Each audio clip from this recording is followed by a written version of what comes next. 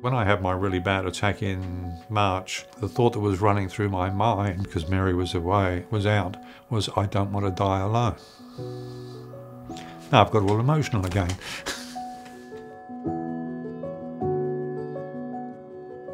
Okay, sure. I live in a Melbourne suburb called Coburg, and I live with my wife, Mary. About 10 years ago, I started getting urinary tract infections. Pain in the bladder, burning sensation when peeing. Initially, they responded to very common antibiotics. Then as years went by, I would continue to get urinary tract infections, and we'd have to change the antibiotics. The ones I was on weren't working because the bacteria that I had became resistant. In March this year, I had a really scary occurrence.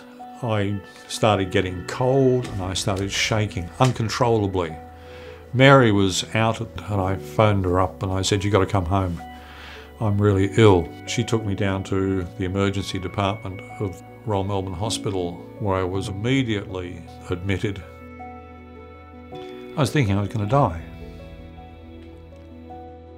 I was in hospital for a week, and I had what's a central line put in, where they put a tube into your arm which wiggles up here down to the heart, and put onto some of these so-called last resort antibiotics. And I had my last dose 4 weeks ago yesterday, and miraculous, well, it seems miraculous to me, I've been infection-free for 4 weeks. Touch wood.